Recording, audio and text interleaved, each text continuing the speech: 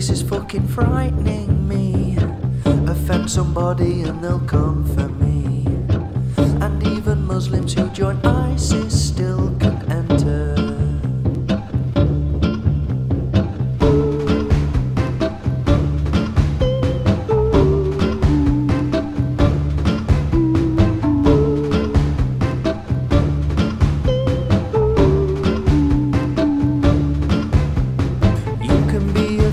Of hurt feelings and it gives you status.